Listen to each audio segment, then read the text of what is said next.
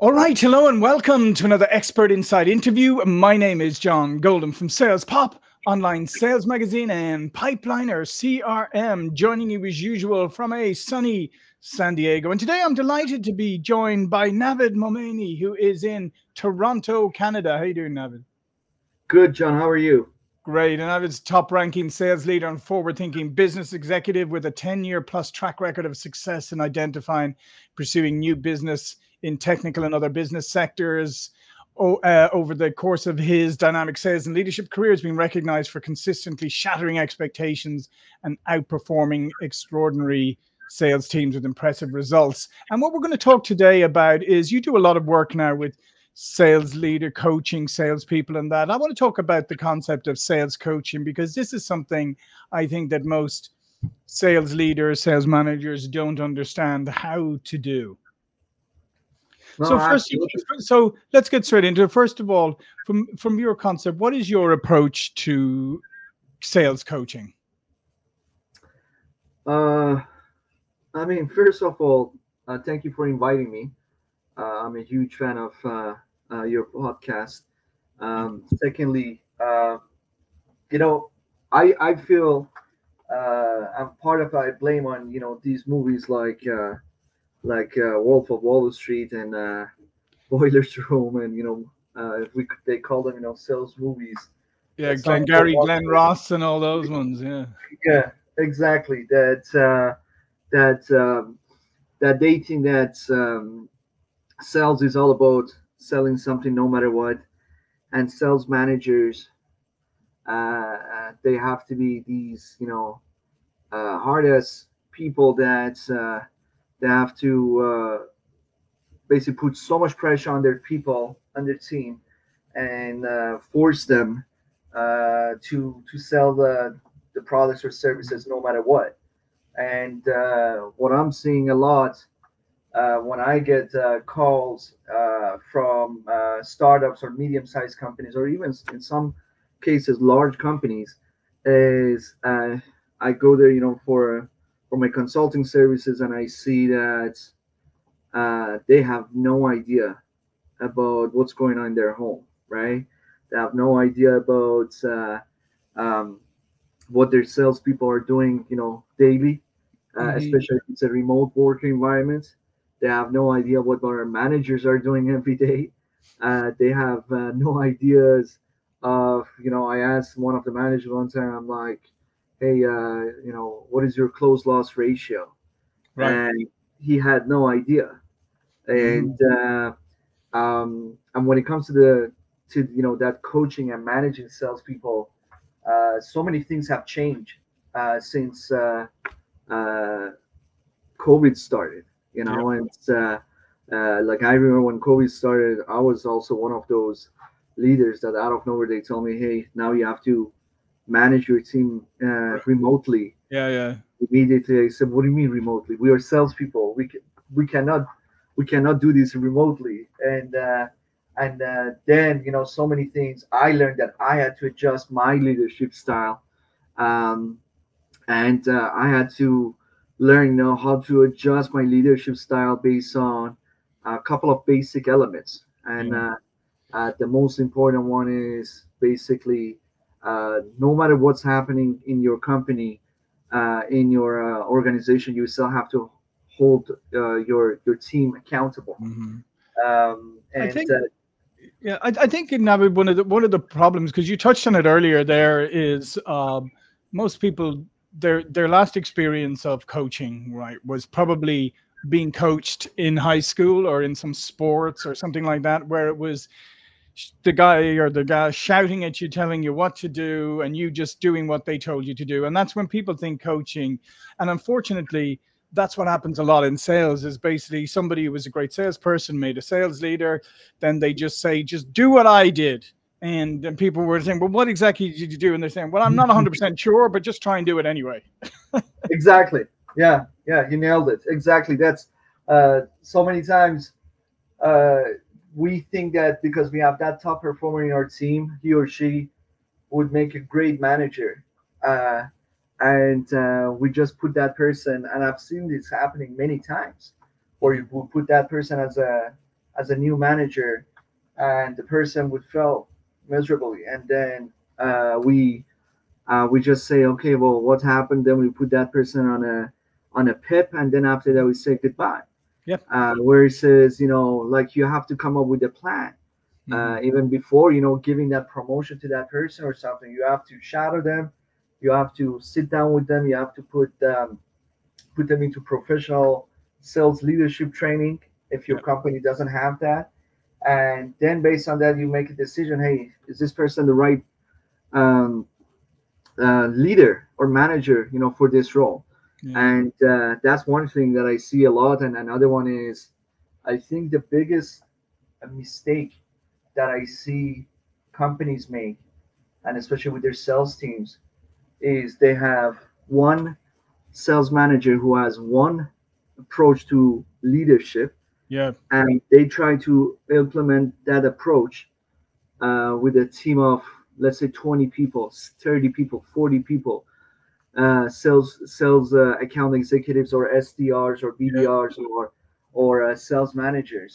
And what happens is then often you see there's a clash, an ongoing battle between that manager and the account executive. Why? Because that manager has only one way of doing things, which we see it a lot. And sometimes you even see it. I use sports analogy a lot.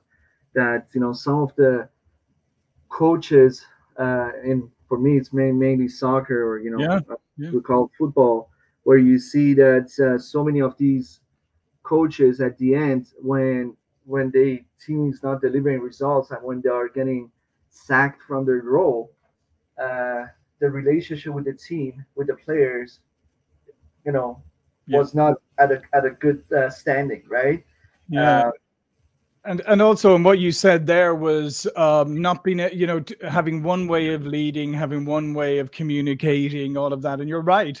I mean, you've seen that in the Euros that have just gone on now. Then in Europe, when you have teams that have managers that can switch their whole style of play, if they need to switch out players, you've other managers who are one-trick ponies, and they're just like, stay doing what you're doing, even if we lose, and they get fired. And I think that's it. Is think about this right now. There's 5, I think somebody said even 6 generations in the workforce right now, the most ever. So you can't lead, communicate, and manage everybody in the same way. There's no one size fits all anymore. Absolutely, it's not. And for anyone who's listening, to this show, I would say, I would highly recommend, always ask yourself. I use this example a lot, that with the way that we are living in our society right now, you see when there's a new iPhone, you see a night before that people go line up in the street to get that new iPhone. When there's a new, I don't know, PlayStation, the same thing. When there's a new Tesla or something, the same thing. Why? Because we want to keep upgrading the technology that we use. I always ask, sales managers, sales leaders, or sometimes even account executives, a simple question: when was the last time you upgraded yourself? When was the last time you upgraded, your approach to pipeline management? When was the last time you upgraded, your skill set as a manager, as a leader? Because it's very easy to be a boss. We have lots of bosses out there. I worked for so many of them where I can tell you that not only I didn't learn anything from them, but the only thing that I learned from them was how to be a leader, not a boss. And that's the title of my second book that I'm currently working on, which is How to Be a Leader, Not a Boss. Because when you're a boss, you might be able to get that results from them in the short term, but in the long term, you collapse. In the long term, you cannot deliver that results. And there are like so many elements that you need to pay attention to in order, to be a great leader, not a boss. Yeah, and part of that too is like we were saying is that you have to, I mean, coming into, as we're going sales leadership and sales coaching, is there's a real temptation especially if you've been a high performing salesperson, it's a real temptation to focus, to immediately go, okay, now, but I'm going to help you close your deals now. So focus in on the end of the pipeline, and, you know, and really just end up causing chaos or whatever. You can't really coach, and you can't really make an impact at the end of a sales cycle, rather than going back and investing the time with coaching and helping qualify opportunities and add value there. And I think that's the problem, is that too many of them like go to where they're comfortable, which is the end of the pipeline, as opposed to the doing, you know, coaching and analysis and helping people at the beginning of the pipeline. Absolutely. And that's one thing that I'm seeing a lot. Don't get me wrong, I was guilty of this myself early on, when I got a promotion to become a sales manager. And you know, I call myself a very hands-on type of leader, and I'm like, you know what, I'm gonna jump in the calls and help my reps, you know, to close deals. And I remember I worked for a company based out of Kitchener, here in Ontario, Canada, where I was reporting to a boss. He was not a leader, where that's all he wanted, right? You got to jump on the calls. You got to, you know, close deals. You know, don't trust your account executives. You know, they don't really understand what they're doing. It's your job to do that. And short term, yeah, we were successful. But long term, I feel I didn't really deliver what I had to do as a leader, right? And that's the old school mentality, right? I think, you know, at this point, you need to be. I don't believe in the word micromanager.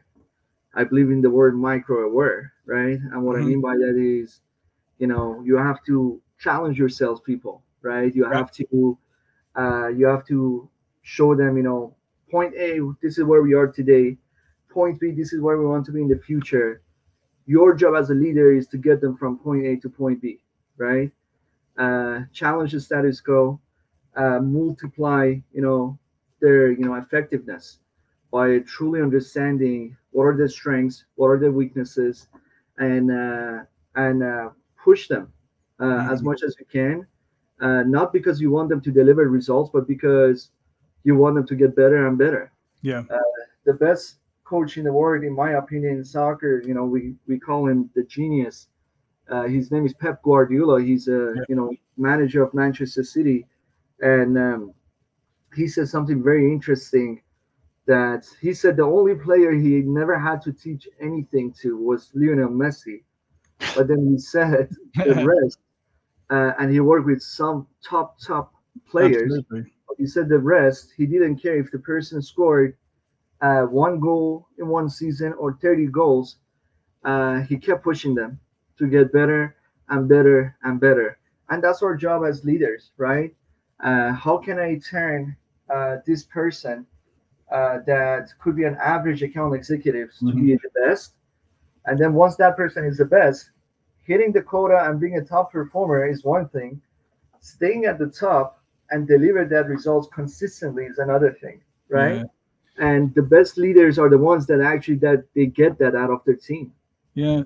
But one of the other things, Navid, and I think this is what a lot of people are guilty of, is because we're hardwired as humans for some reason. We're really good at spotting all the things that you don't do good, right? Yeah. And we're kind of begrudging at the things that you do well.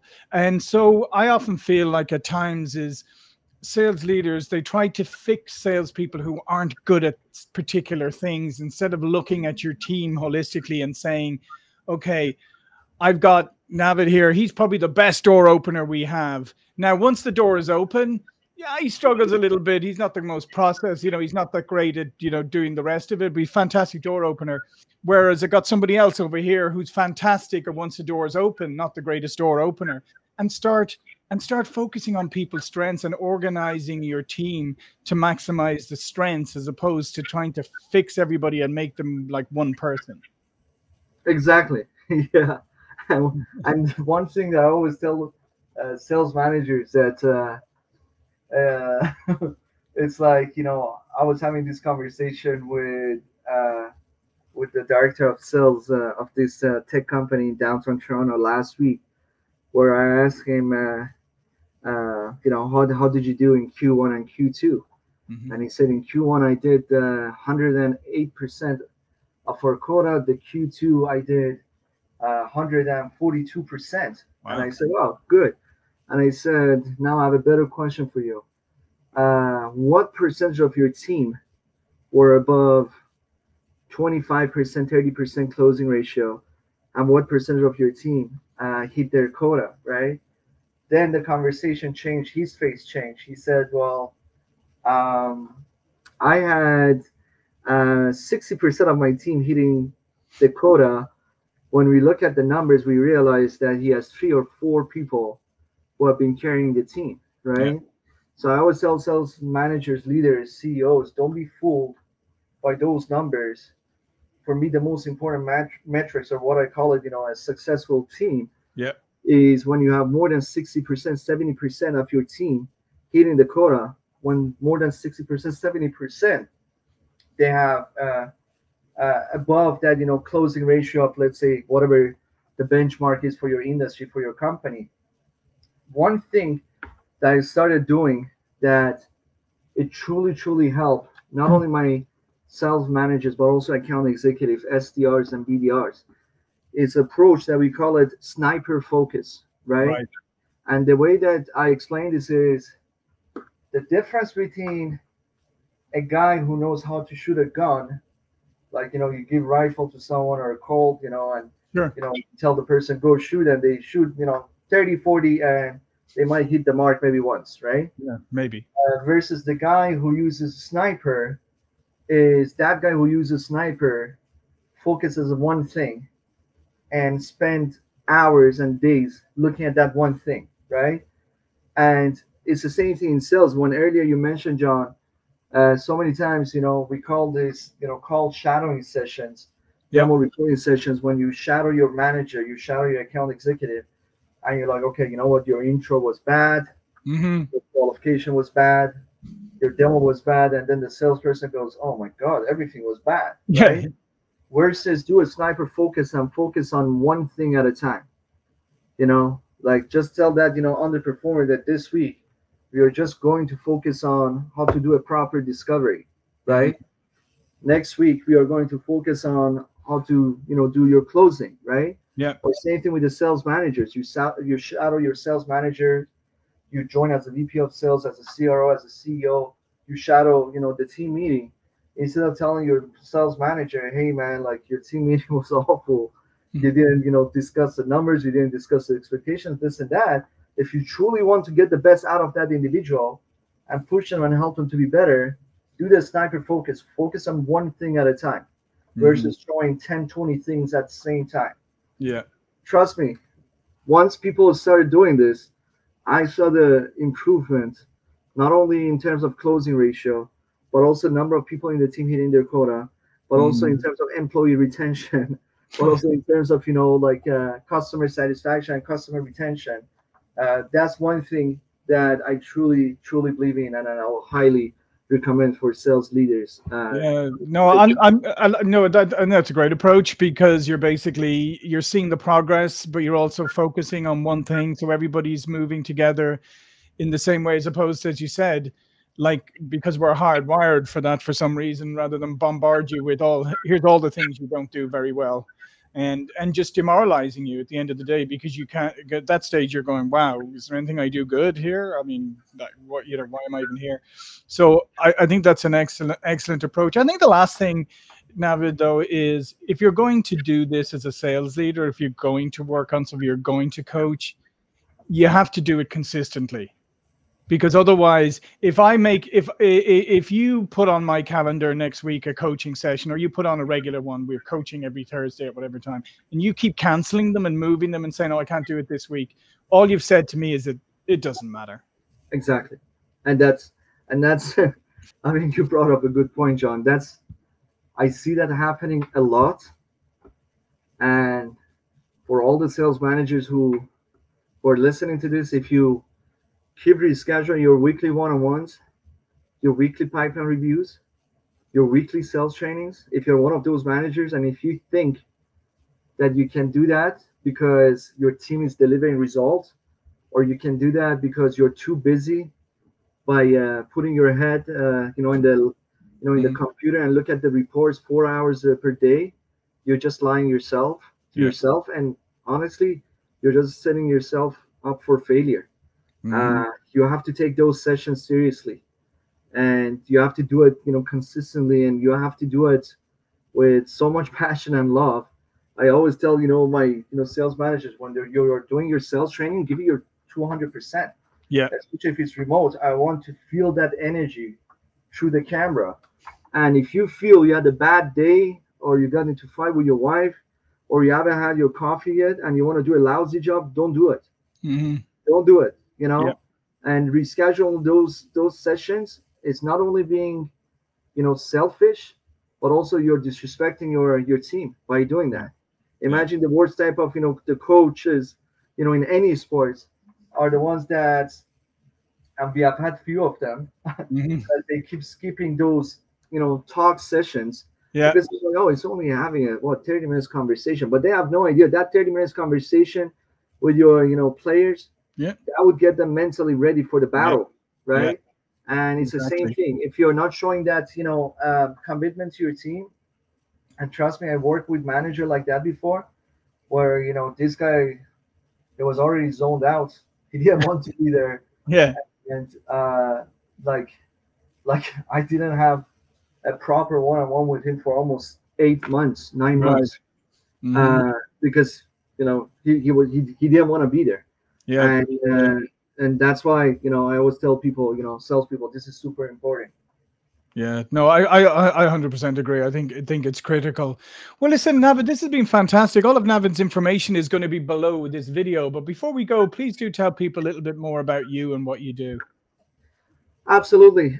So currently, I have a sales consulting company called Sales Guru Global, and I recently published a sales book, which is for SDRs, BDRs, account executives, sales managers, director of sales, VP of sales. 17 chapters. The first 10, 11 chapters is for basically the account executives and SDRs and BDRs. And the last 5, 6 chapters are for sales managers and sales leaders, called How to Become a Sales Master, where 100% proceeds goes to a charity in Ukraine. And it's a top seller, currently a top seller in 3 categories in Amazon. And I'm passionate about sales. So for anyone who's interested to, grow and become a better salesperson, a better leader, please don't hesitate to reach out to me. No, go. I encourage you, reach out, check out the books, check out the book that's coming out. As I said, all the information is going to be below the video, so I'd encourage you to go check it out. So listen, thanks again, Navid. Thank you for watching and listening.